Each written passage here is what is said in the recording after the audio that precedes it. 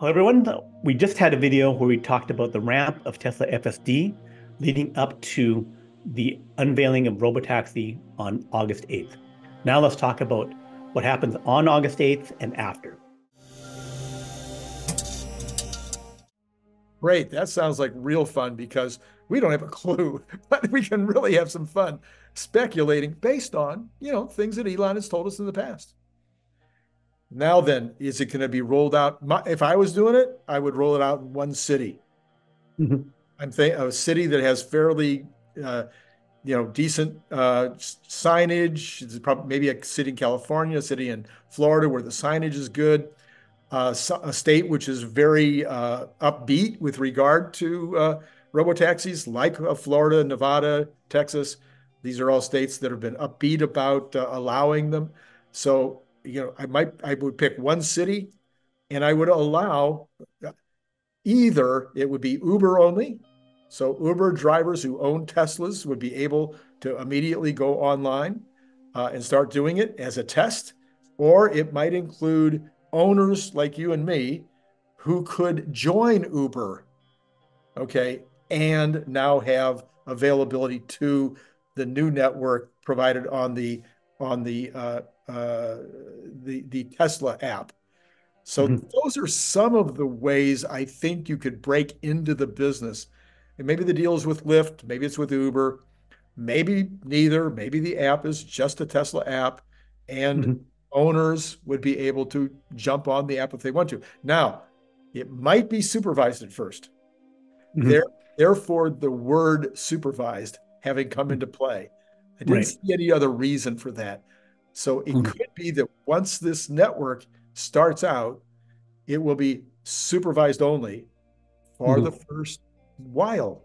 Get some Mhm. mileage in a city. Maybe it's two cities. Maybe then you add two more cities and two more cities. So maybe it takes 6 months of a rollout with Mhm. still drivers in the seat.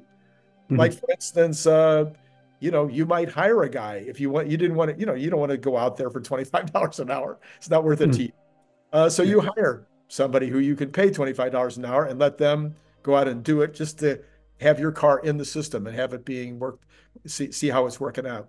So anyway, there's a bunch of possibilities there. And then that opens the floodgate to, well, how much are they going to charge? And are they going to undercut Uber or should they charge more because So, you don't have to deal with a driver? And so one of the things that I'm looking at is the August 8th date.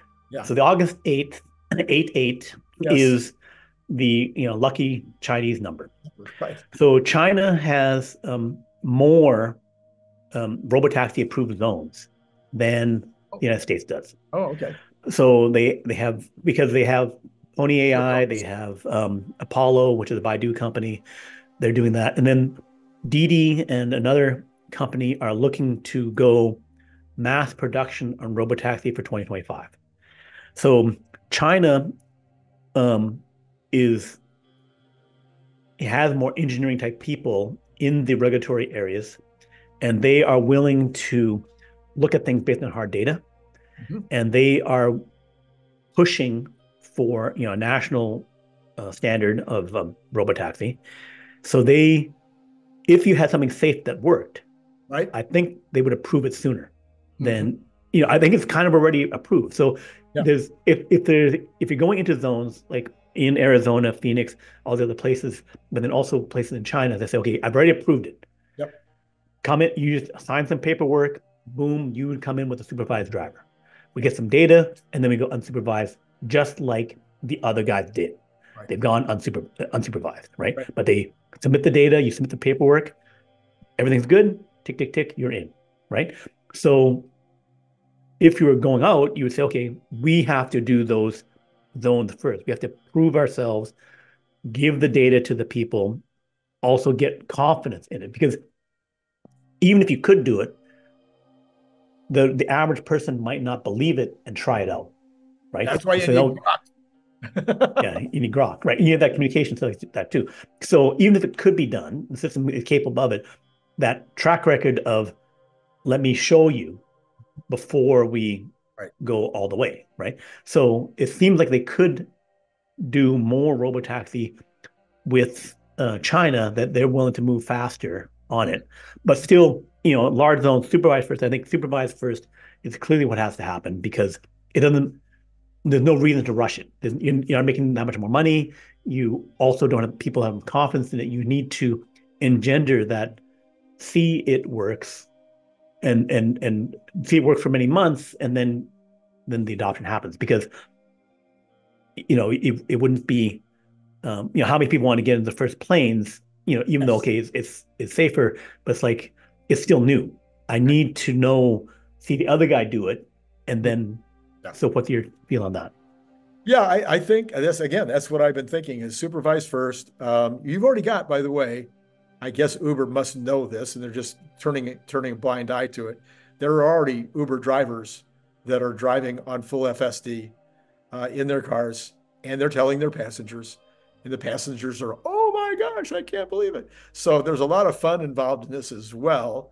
I'm not sure Uber would be thrilled, so they might just be, like I say, going, "We don't want to know," but Mm, but this is already happening, and I've said from day one, I definitely believe that there should be a partnership between Uber and Tesla on this.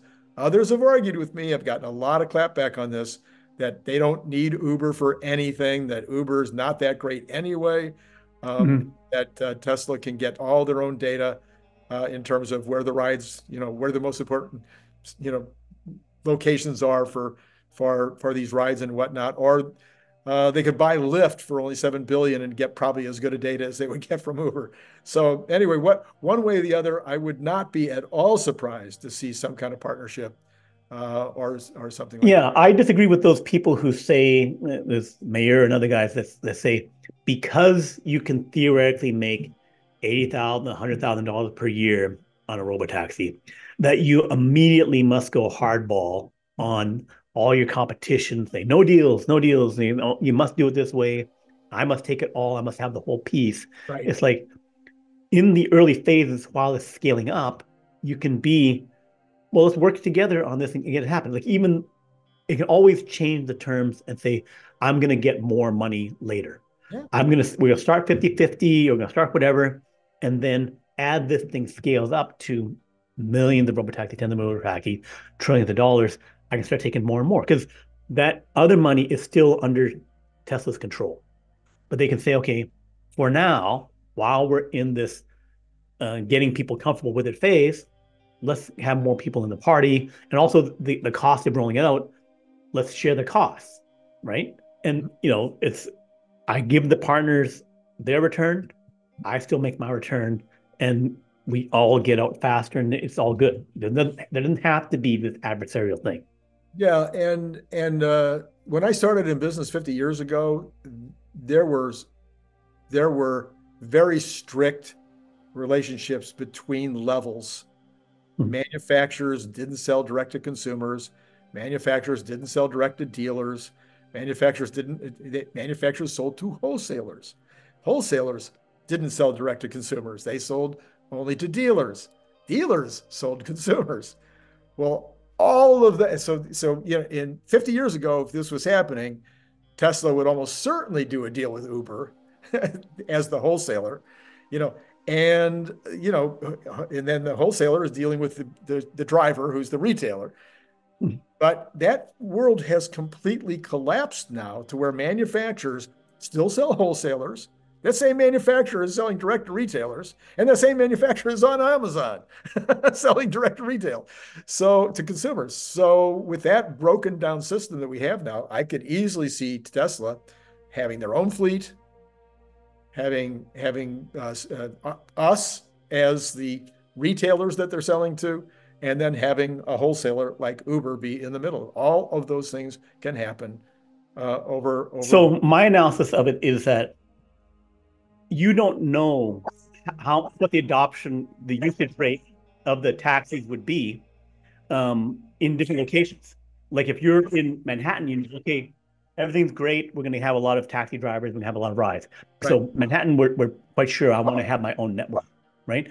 But just like Airbnb versus hotels. If I want to make my own hotel, my own fleet in one location, I do it. But I don't want to have a hotel everywhere. I don't Right. want to have a hotel in West Bend, Lafayette, or Indiana, whatever like that, right? I don't want to have a a big hotel skyscraper, in some other small town, right? It's like so you want to have those low volume zones be things where the owner network is there, the Airbnb network. And then once you prove, okay, demand is there, then I build a hotel, I build my own fleet. They've already said that they're going to have, they've taken tens of thousands of cars back on lease of Model 3s, Model Ys. So Tesla accumulated those cars. So those would be the first Tesla owned fleet. They said that they wanted to have those vehicles, right? So we already know that they did that. And if we saw them stop selling used Teslas, then we know that they're looking um, to make more of their own fleet, Sure. right? But they haven't done that. They've taken stuff off lease, so we know that that's part of the mix. Right. And the other thing was Elon said um, on the licensing, he wants to license all the other, Ford, everyone wants to license, we'll do it. If I license FSD and Robotaxi level FSD to other companies, then a Ford vehicle would be riding around with a Robotaxi system, Mhm. right? If they give them that level capability away, so then you would let Ford do it, but you would not let Teslas do it. That doesn't make sense, right? That you would still let Teslas and Tesla owners do as much or more than a, a Ford, which is on the charging network, where the Tesla owners have access to the full network. The other companies only have a half or a third of the stations. So Tesla can give these tiers of access to for the charging, as well as tiers of access for the Robotaxi network. So they can fine tune this based upon what the market demand is by specific location, Mhm. and and so also by region. So again, if the China or France permits something, that could change Sure. what the terms of what they're doing. Yeah. So a lot to still find out, but It's gonna be exciting times. Who knows what the heck's gonna happen? But this is, all speculation. Well, part is speculation based on reasonable understandings of what has been said and what is likely, but we don't actually know what's going to happen. But it's going to be so much fun to watch it unfold. So, Brian, I think we've covered this subject backwards, forwards, and inside out for today. So, yep, yes, we have. so we should let these people go back to whatever they were doing. Okay, but we have some other videos coming up on the Grok question. So we'll be talking about that, and then also talking about AI and other things a lot more. Great. It's been fun.